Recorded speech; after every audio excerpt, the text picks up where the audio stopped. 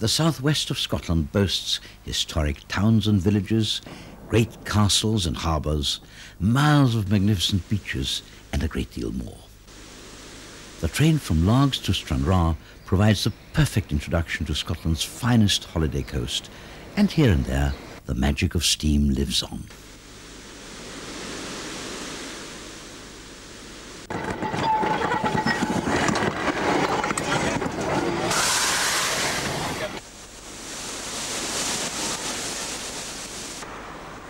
This is one of Britain's great railway journeys. Whether it's a busy electrified commuter service or the great open spaces of the Galloway line, the scenery is always superb.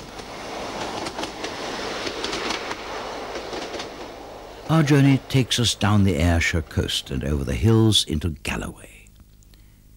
We begin in the north at the busy coastal resort of Largs.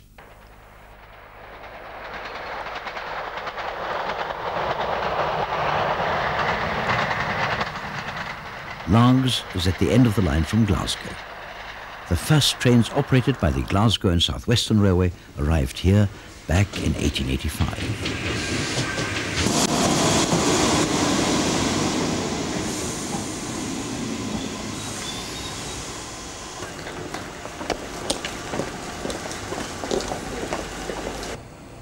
The town stands on the Firth of Clyde and is protected by offshore islands and by the hills which rise up behind the town. This sheltered spot has been inhabited for thousands of years. Margaret's Law is a chambered cairn in Douglas Park. Inside there were flints and human remains which date from 3000 BC. Much later, in 1263, Largs was attacked by the Vikings. The battle is commemorated by a monument in the Vikingar Exhibition Centre.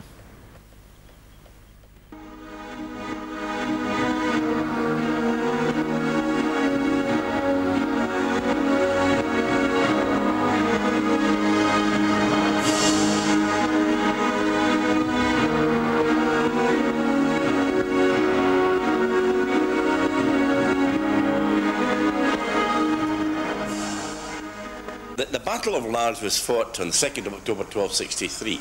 Many people would dismiss it as being a very small battle, but as far as Scotland was concerned, it was a vital battle because that is the date from which Scotland truly became an independent nation.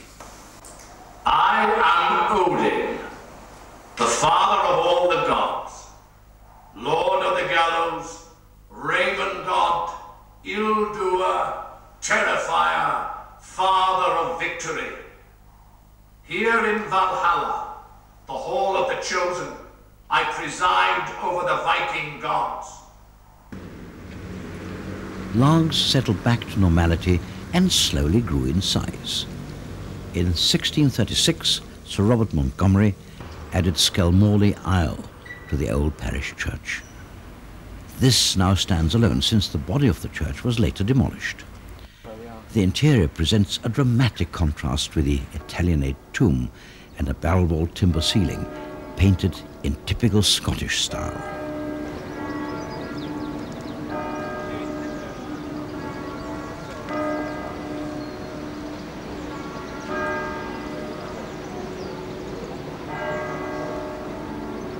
Since Victorian times, Largs has developed into a popular seaside resort.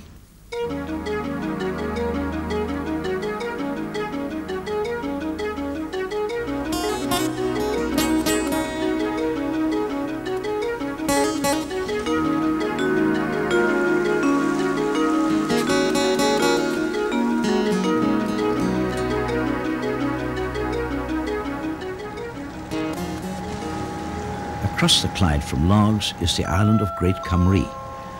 It's only a short crossing and there are plenty of ferries. Your attention is drawn to the safety instruction notices which are displayed throughout this vessel. On behalf of Caledonian Bank Grain, thank you for your attention and we hope that you enjoy the crossing.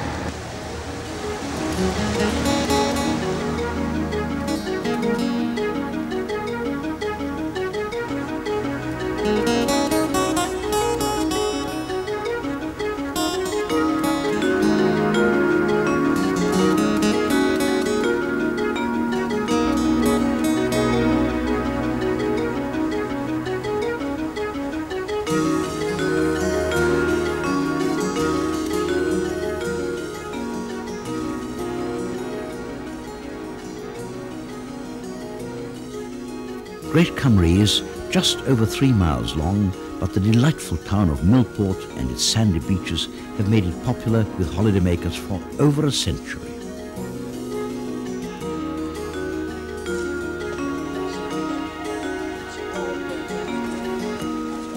Millport is also home to the Cathedral of the Isles, the smallest cathedral in Europe. In 1885, this small boat was established as a floating laboratory by the Cymru naturalist David Robertson, one of the pioneers of marine science. A permanent station was built at Millport in 1897 and is now the UK's premier field centre for marine biological teaching and research. For many years, a feature of the marine station at Millport has been the public museum and aquarium, where visitors can come and see a wide range of marine life caught locally, and also a display of exhibits of the sort of work that takes place at this institution. The station also provides a supply of marine material for teaching students in universities throughout the UK.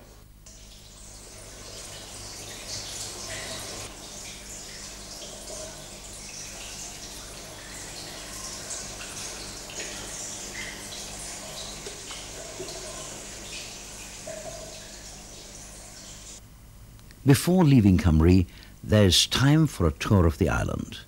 The highest point is less than 500 feet, but the views across the Firth of Clyde are incredible.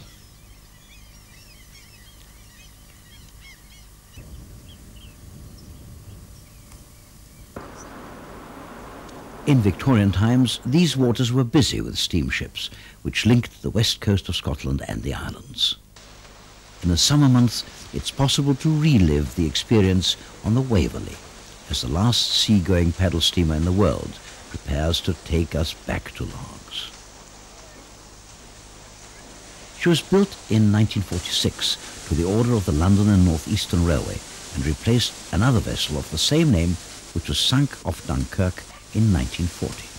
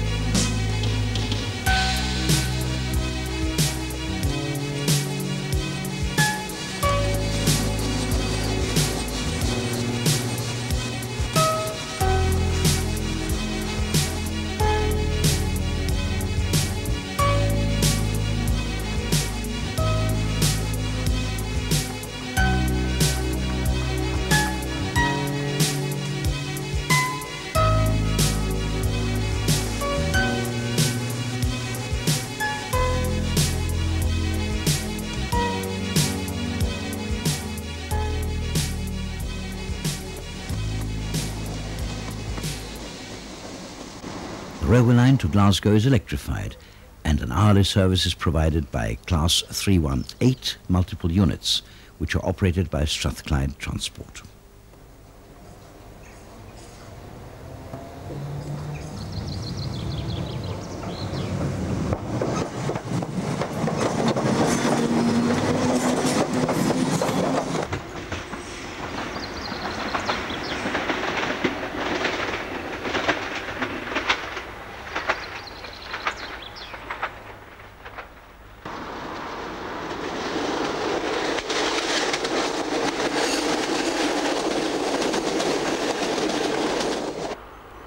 Beyond Largs, the line passes the golf course, just one of many along this coast.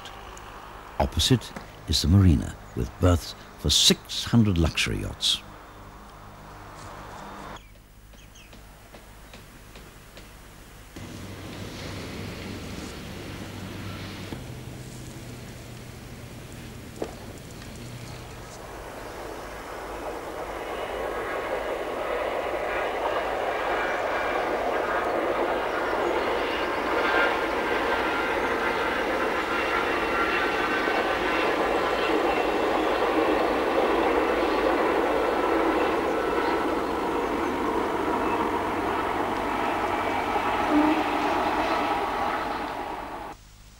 Skelburn is the home to the Earls of Glasgow. The original Norman keep was built around the year 1200 and is now enclosed within a grander castle. David Boyle, the first Earl of Glasgow, was one of the leading figures in the Act of Union, which united the English and the Scottish parliaments. The sundial dates from 1707, the year of the Union. The design is peculiar to Scotland, and this is the best preserved of its type.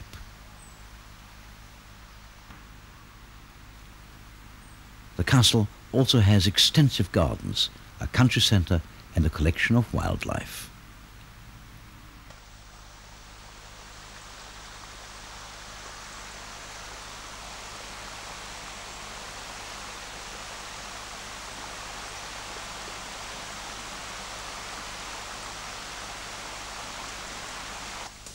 In a gorge beneath the castle is the Kell Burn, or mountain stream which descends via a series of waterfalls. The burn has its source on the moors above. This is the Clyde Muirshiel Regional Park, over 100 square miles of unspoilt countryside.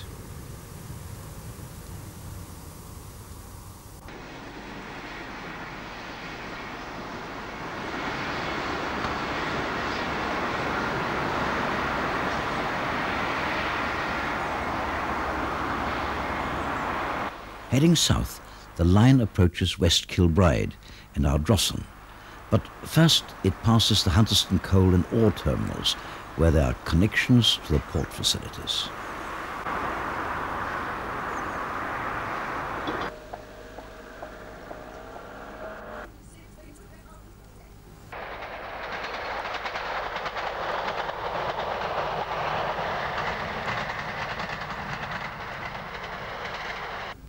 Hunterston is also home to a nuclear power station. Visitors are encouraged to visit the site and to learn about the process of generating electricity. This was Scotland's first advanced gas-cooled reactor, commissioned in 1976. Nuclear fission heats carbon dioxide, which generates steam for the turbine.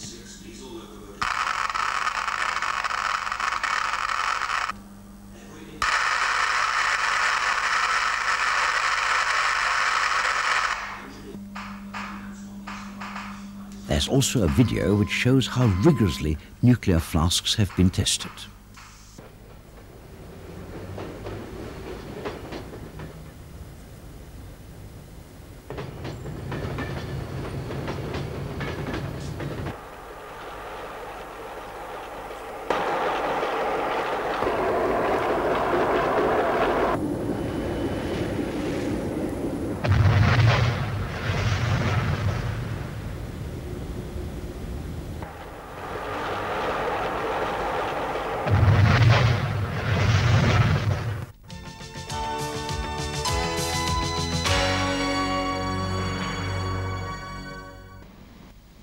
A station serves the small township of West Kilbride, which dates from 1306.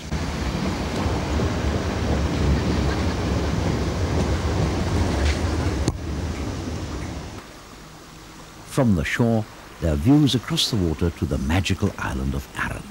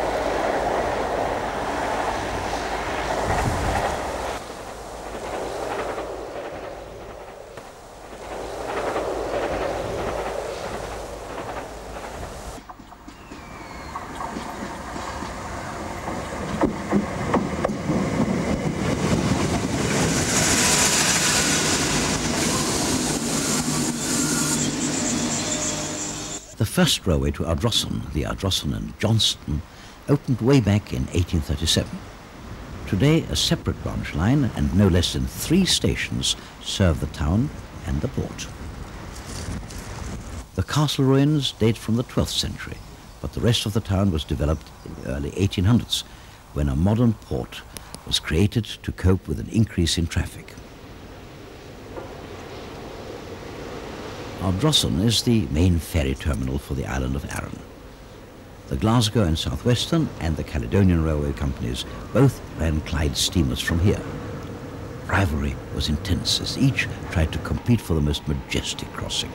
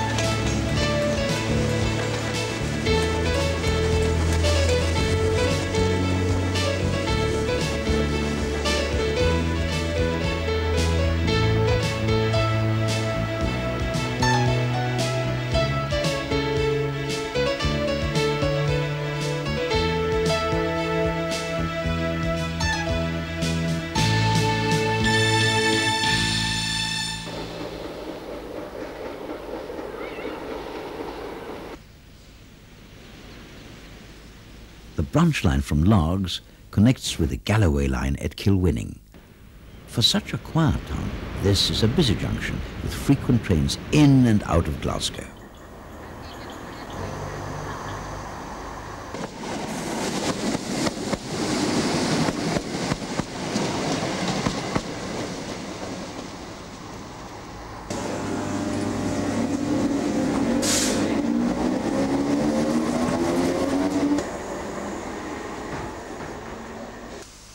Kilwinning stands on the bank of the River Garnock and takes its name from St. Winin, a holy man who built his church here sometime between the 6th and the 8th centuries. In the 12th century, the Norman knight Richard de Morville founded Kilwinning Abbey. This was once one of Scotland's finest religious buildings, but it was destroyed in 1561 by advocates of the new Protestant faith.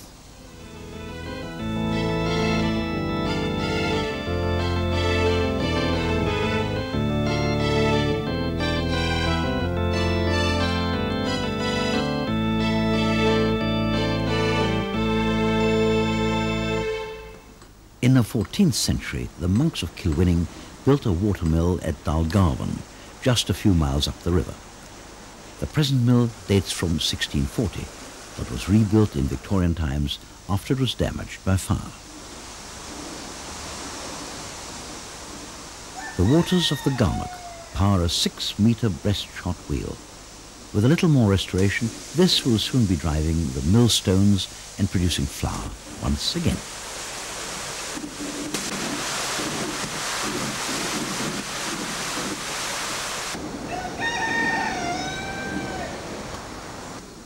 Prior to the railway grouping in 1923, our entire route was worked by the Glasgow and South Western Railway, the successors to the Glasgow, Paisley, Kilmarnock and Ayr Railway, which opened in 1840.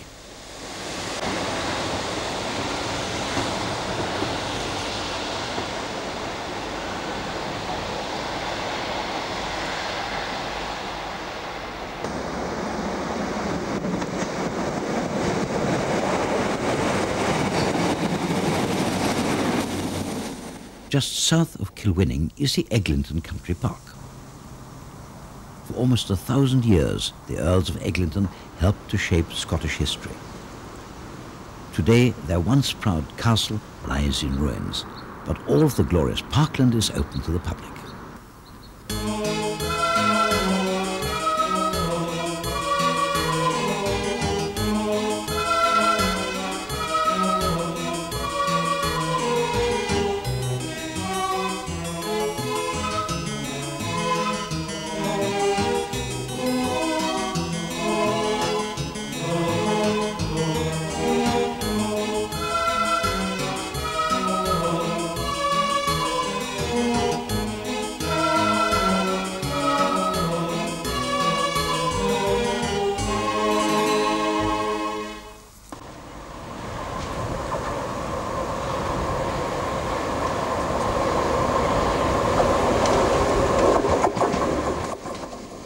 Heading for the coastal towns of Irvine and Troon, the railway follows the river back to the sea.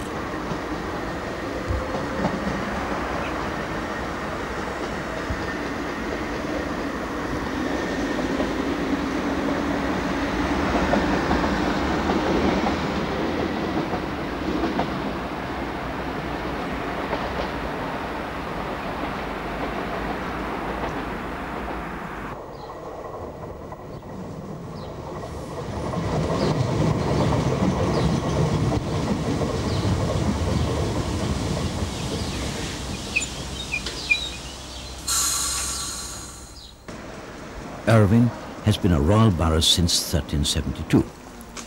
Mary, Queen of Scots, has strong connections with the town, and there are historic buildings everywhere. Robert Burns, Scotland's national poet, lived and worked here in Glasgow Vennel, and visitors can see the rooms where he lodged.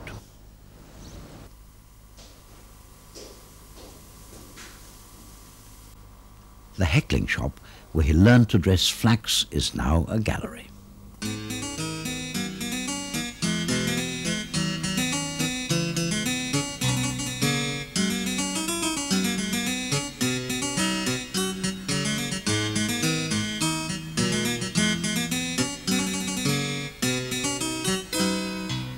On the other side of the town is Seagate, an ancient street with a 14th century castle. Irvine also has a rich maritime heritage which is celebrated at the Scottish Maritime Museum.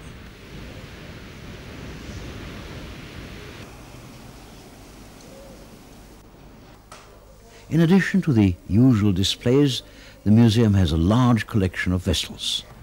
In 1992, the Carrick, the world's oldest colonial clipper ship, was brought to Irvine. She's slowly being restored to her former condition as an immigration ship.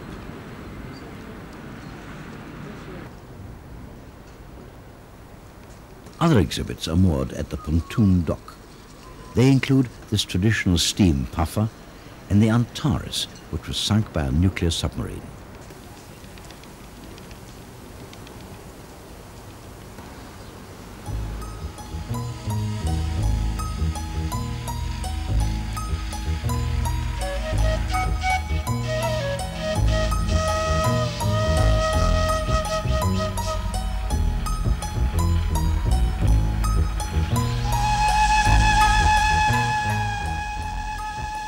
At the mouth of the harbour is Pilot House, a unique tidal depth indicator which showed the clearance over the sandbar at the harbour entrance.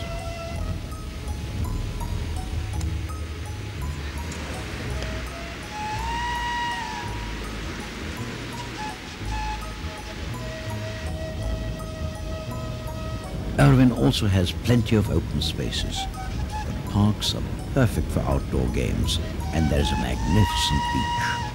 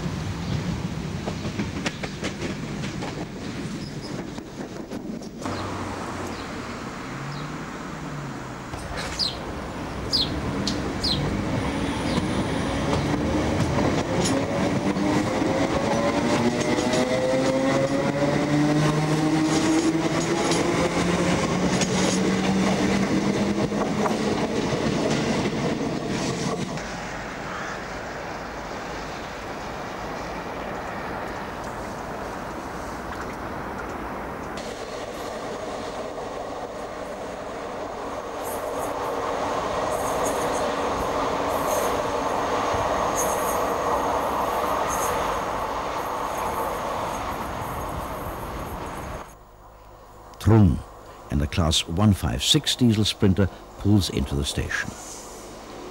This was the terminus for the very first railway in Scotland, the Kilmarnock and Troon Tramway, which opened in 1811.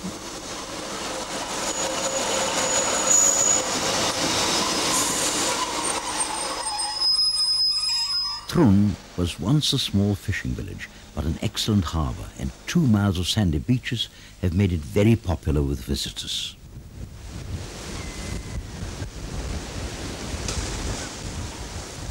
The harbour is guarded by a man-made barrier built by the Duke of Portland from the ballast of cargo boats from Ireland.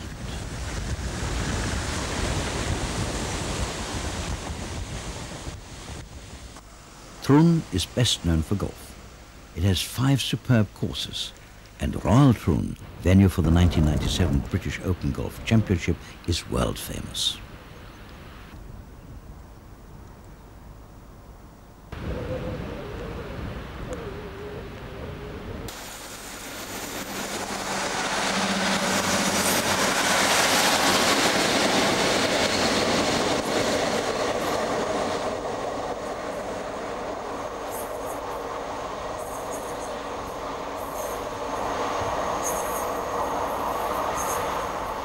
We're approaching Ayr now, but first the trains pause at Prestwick.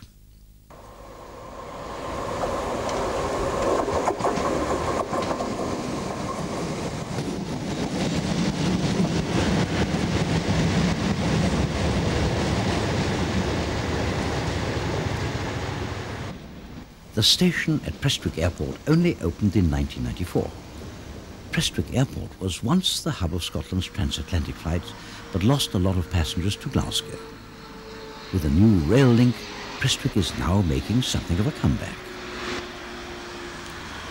One little known fact is that this is the only place in Britain visited by Elvis Presley when he was returning from Germany after his national service.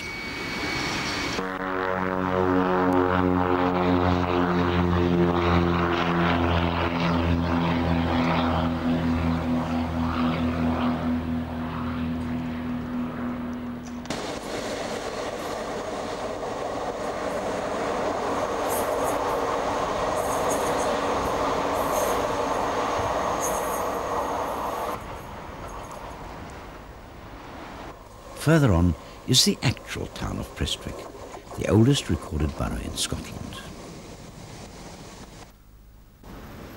The Mercat Cross is one of the best preserved in the southwest.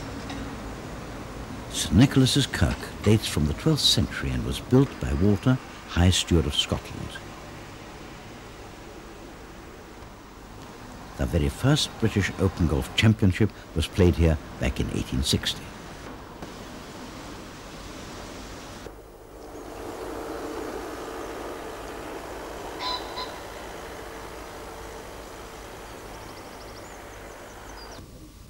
Just a few miles away is Ayr, the largest town in the south of Scotland. The Glasgow, Paisley, Kilmarnock and Ayr Railway reached Ayr as early as 1839, and many other railways soon built their own lines into the town.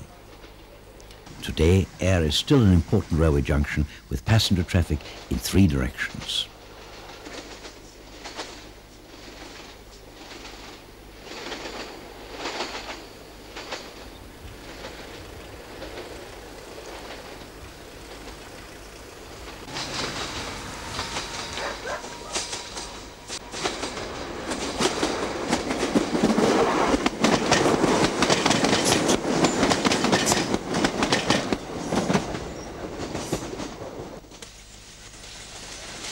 Much of the traditional coal traffic has vanished, but there is still plenty of freight in and out of the Falkland Yard.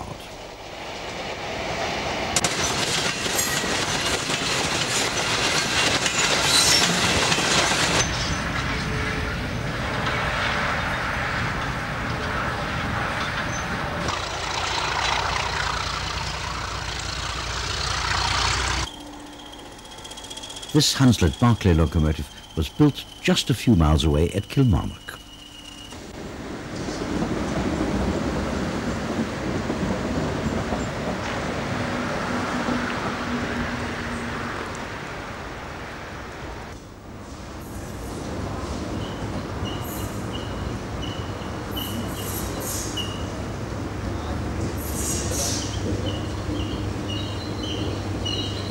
Ayr is a prosperous country town which straddles the River Ayr as it flows out to the sea. William Wallace, hero of Scotland's War of Independence, was active here. Cromwell garrisoned the town, and there are many reminders of Robert Burns.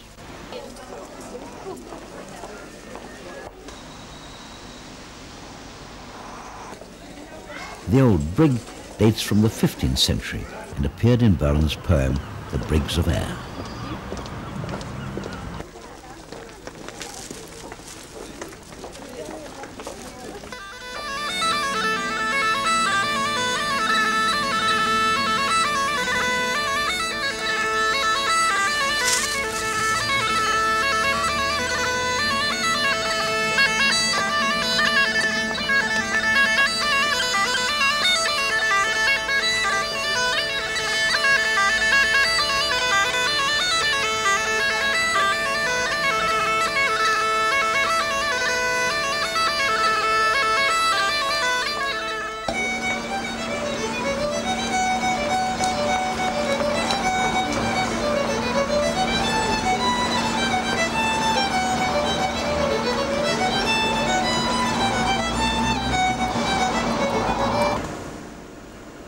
There are records of trade from Ayr's harbour which go right back to 1197.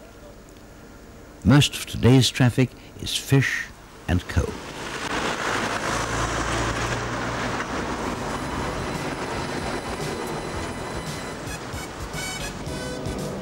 Ayr is also a popular holiday resort, and there are plenty of traditional seaside amusements.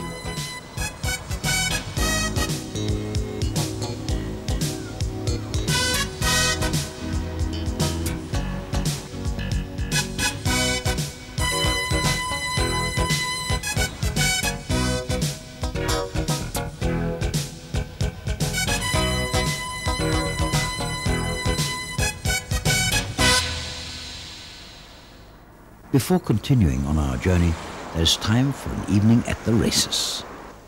Ayr Racecourse is one of the best in the country and the venue for the Scottish National. Four runners already at the 1 mile 5 furlong start, which is right in front of the grandstand. Red Stunner, looked after by Justin Bookham. And they'll soon be joined by number 1, Home Countess, shouldering top weight, ridden by Darren Moffat, weighing 3 pounds, coloured brown and yellow quarters. Arriving at the start, the Scania 1996 Truck of the Year Trophy, due off at 7:35. 2 to go.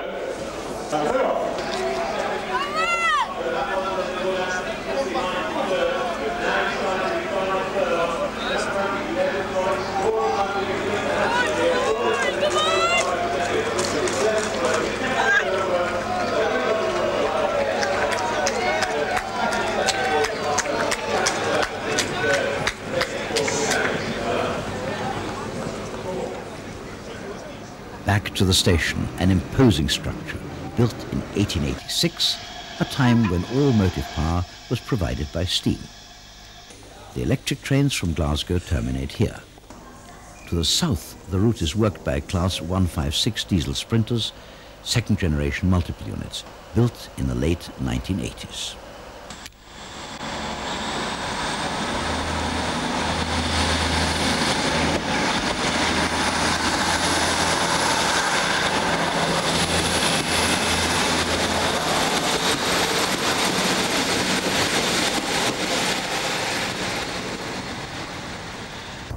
The Galloway line follows the route of the old Ayr and Maybole Railway. Within a few minutes, it's out of the town and passing the small village of Alloway.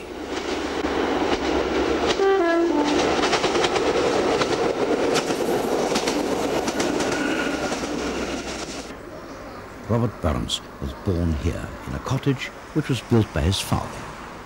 There are many other connections with the poet, including the old kirk and the Brigadoon. The Burns National Heritage Park links all these attractions, and the Tam O'Shanter experience brings to life one of his most famous works. The 25th of January is engraved on the hearts of millions of people worldwide, for this is the birth date of Robert Burns. Traditionally, the celebration of Burns' birthday takes the form of a supper. Amazed and curious, and the and fun grew fast and furious. The piper loud and louder grew. The damsels quick and quicker flew. They reeled, they set, they crossed, they cleeked, till ilka carlin swacked and reeked and... Beyond Alloway is Brown Carrick Hill and the Heads of Ayr. This volcanic headland was once rounded by the Maidens Line, the coastal route to Goulburn. As well as the scenery, there's a holiday camp and a farm park.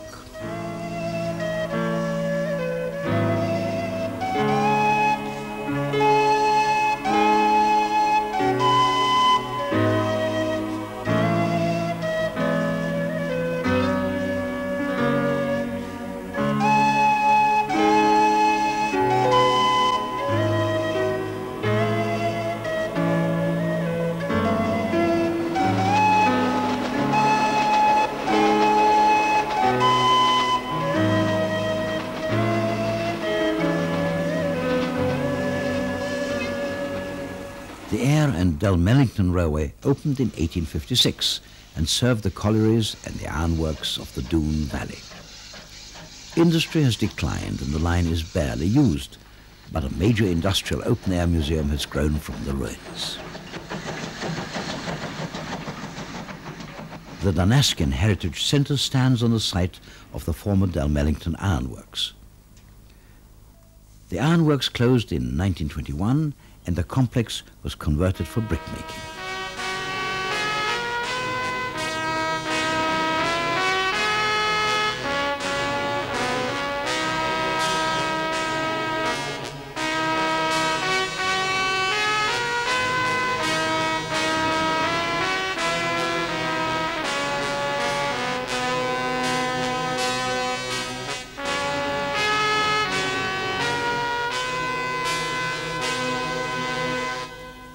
The site is also home to the Scottish Industrial Railway Centre, who have a collection of more than 20 locomotives. The railway was crucial to the success of the ironworks. The company's own steam engines, or pugs, worked the valley lines, bringing raw material to the furnaces and moving the waste. These steam engines worked the valley until the last coal mine closed in 1978.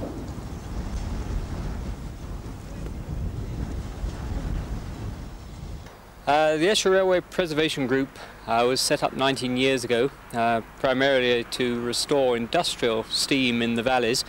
We moved to Minivay in 1980, and just recently, thanks to our amalgamation with Dalmellington District Conservation Trust, we've been able to look at serious proposals to restore a steam line between here, Dunaskin, and our other site at Minivay. Number 10 is an 040 saddle tank built locally by Andrew Barclay of Kilmarnock in 1947. This locomotive has spent all its working life in the valley.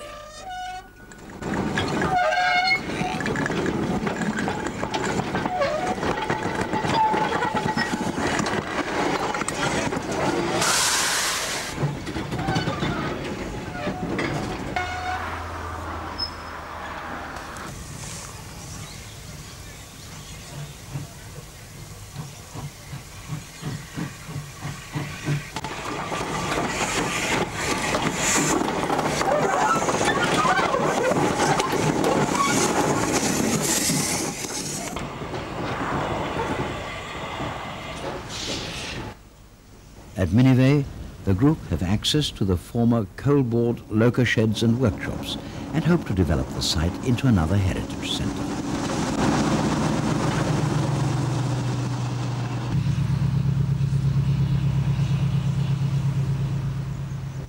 Beyond Dalmellington is the head of the valley, where Loch Doon nestles in the Galloway Hills.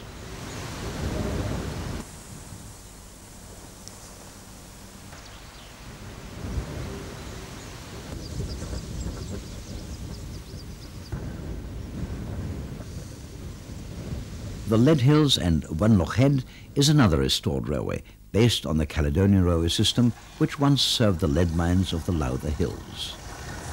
The original line closed in 1938, but a 2-foot narrow-gauge tourist line has been relaid on the old standard-gauge trackbed. At 1,500 feet above sea level, this is Britain's highest adhesion railway.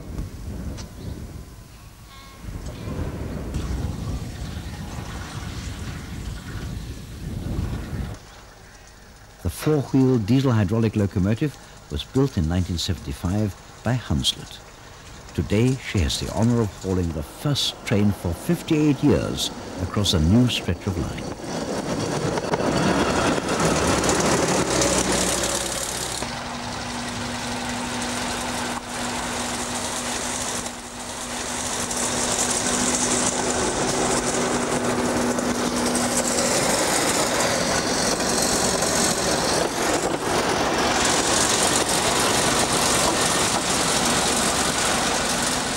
This is also Walker's country, part of the Southern Upland Way long-distance footpath.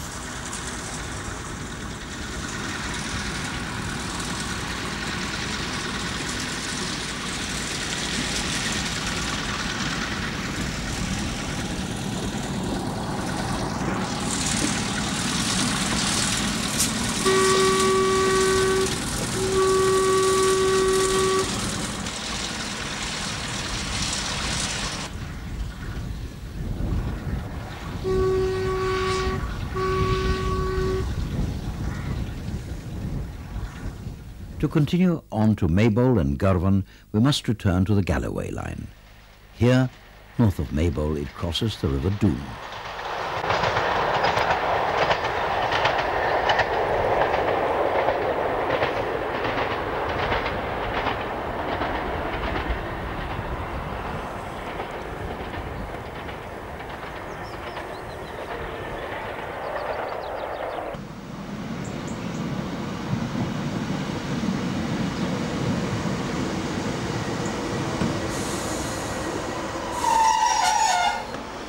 Maybole, the capital of Carrick, is built on a steep slope, and parts of the town date from the 16th century.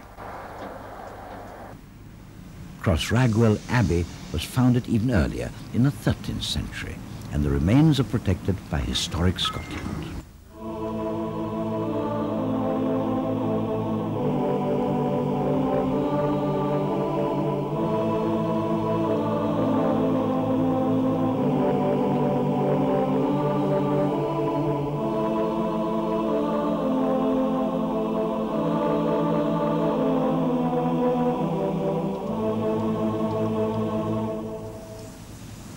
A little further afield and overlooking the sea is Culzean Castle. This dramatic sandstone mansion, designed and built by Robert Adam, was a replacement for a medieval tower house. In 1777, Culzean was a masterpiece of Scottish architecture. The Jacobite rebellion had recently been crushed, and this was the first time in centuries that it was safe to build a purely decorative house.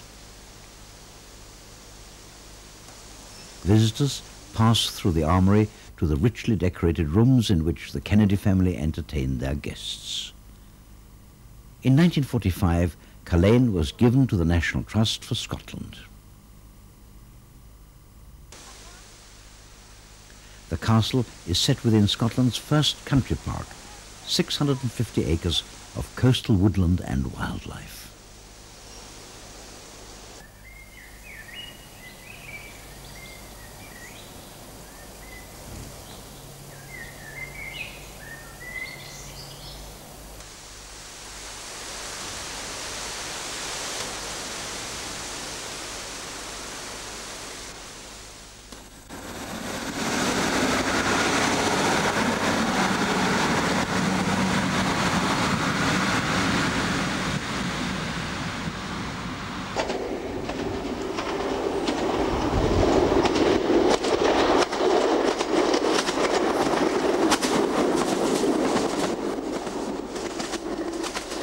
South of Maybole, the line curves round Kildoon Hill and follows the water of Girvan back to the sea.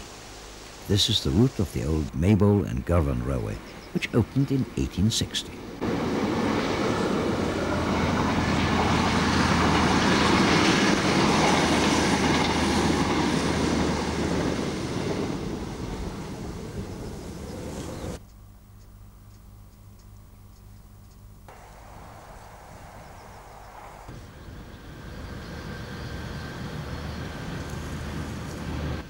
On the outskirts of Garvan, the line sweeps past the distillery before running into the station.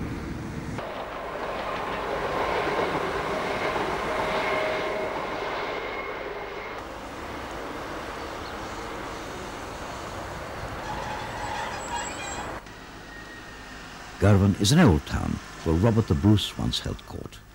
It's bordered by hills and faces out over the Firth of Clyde. This elegant sandstone building is the McKechnie Institute, once a library, now a museum and arts centre. Amongst the exhibits are a number of relics from the railway.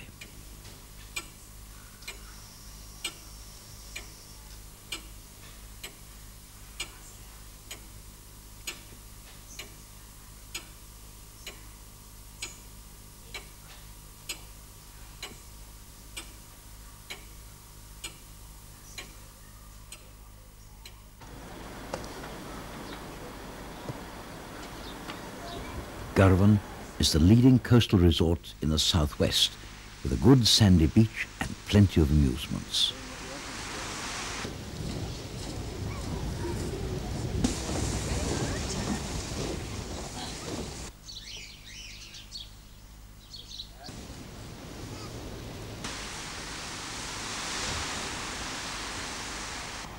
For many years the town was an important fishing centre, and there's still some activity around the picturesque harbour as the boats come in with their catch.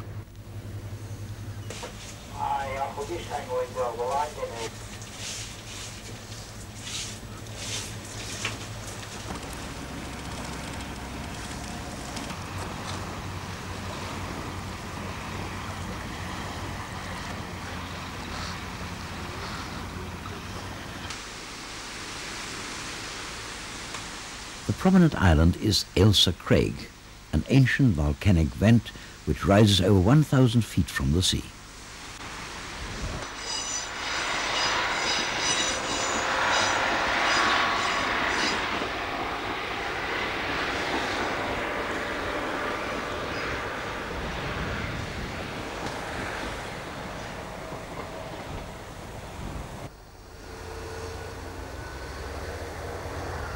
South and into the hills are the remote villages of Pinmore and Bar Hill.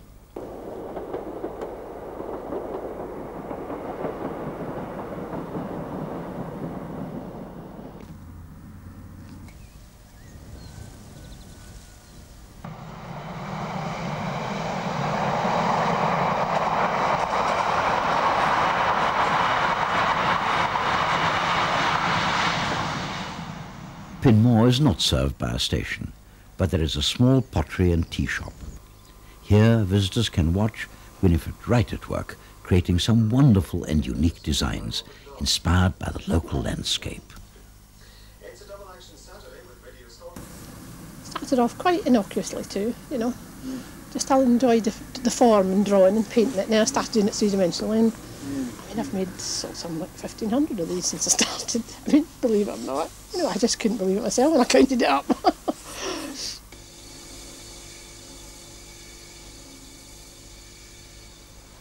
The 10-arch viaduct at Pinmore is one of the more impressive feats of engineering on this stretch of line. It was built in 1877 by the Garvan and Portpatrick Railway.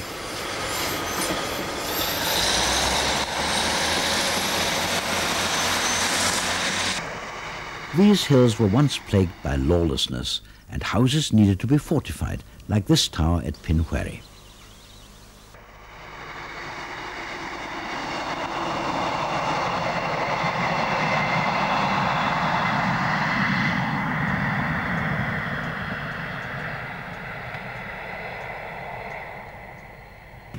The only station on this whole stretch of line is at Bar Hill, and the trains are few and far between.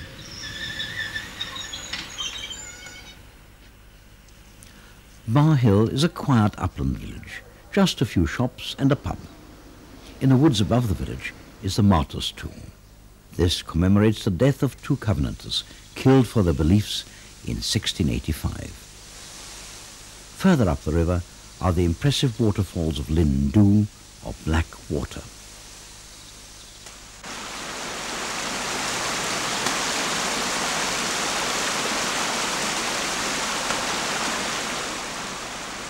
Bar Hill is a good place from which to explore the Galloway Forest Park. At its heart is Loch Trull, overlooked by craggy hillsides with a path leading up to the Bruce Stone. In this remote wilderness, Robert the Bruce turned the course of the war for Scottish independence.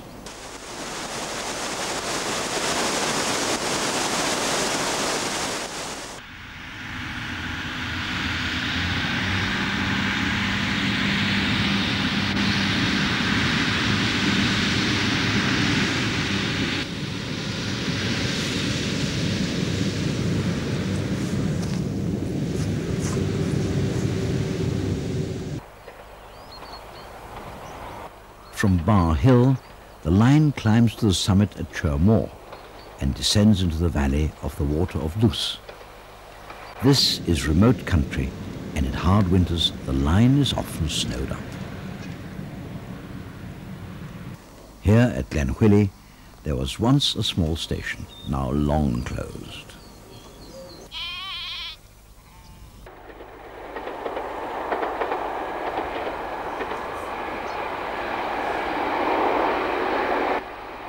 There are no more stations until we arrive at Stranraer, but there are still a few sights along the way.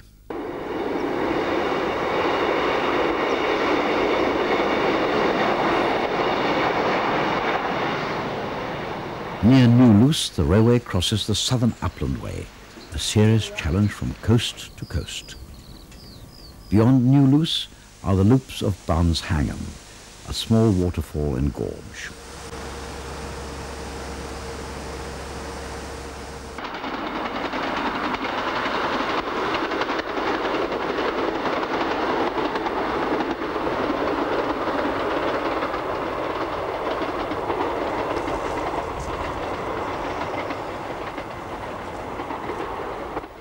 Approaching the sea, the line passes Glenluce Abbey. This was founded in 1190 for the Cistercian monks. The old viaduct is all that remains of the Port Road, the coastal line from Dumfries, which closed in 1965.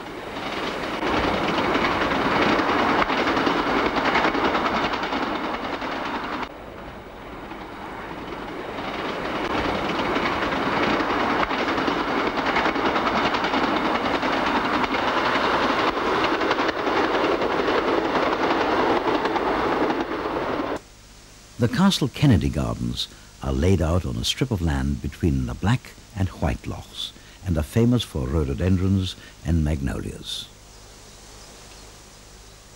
All this was created by the second Earl of Stair, who was inspired by Versailles. His castle was burnt down in 1716 and is now a ruin, but the gardens live on. Rumour has it that the Lord secretly sympathized with the Covenanters. Troops who were sent to crush them were redeployed as gardeners to prevent them from doing any harm.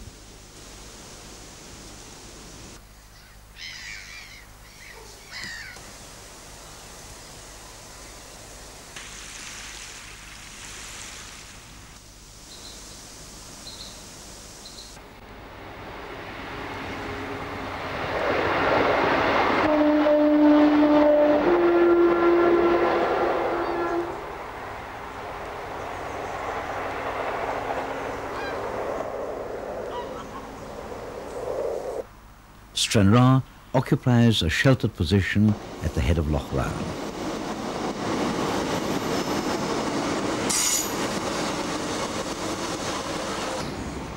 This is the end of the line, and the train runs out along a pier to connect with the ferries crossing to Ireland.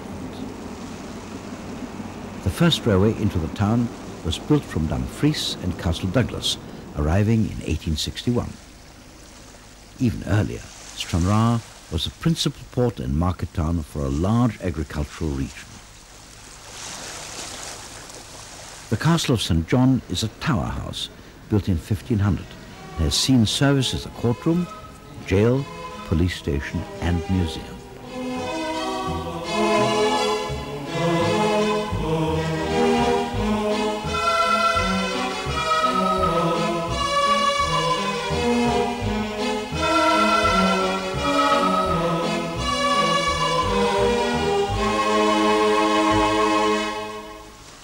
The railway once ran on beyond Stranraer to Port Patrick, where there were attempts to develop the official sea route to Ireland.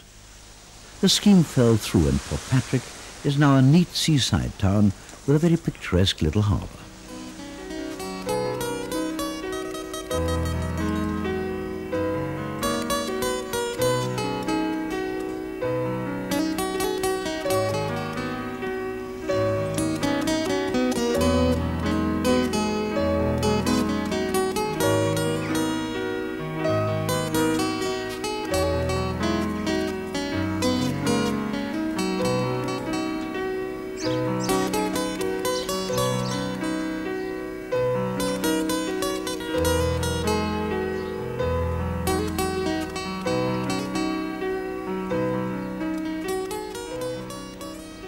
Port Patrick stands at the eastern end of the southern upland way, and the scenery along this coast rivals the best in Scotland.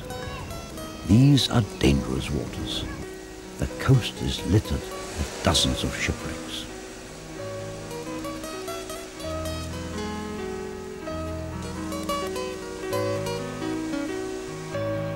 To the south is Duns Quay Castle, a cliff-top stronghold built in the 16th century. Back to Loch Ryan in Stranraer. As the ferries depart for Ireland, we can reflect on what has been a magnificent scenic journey.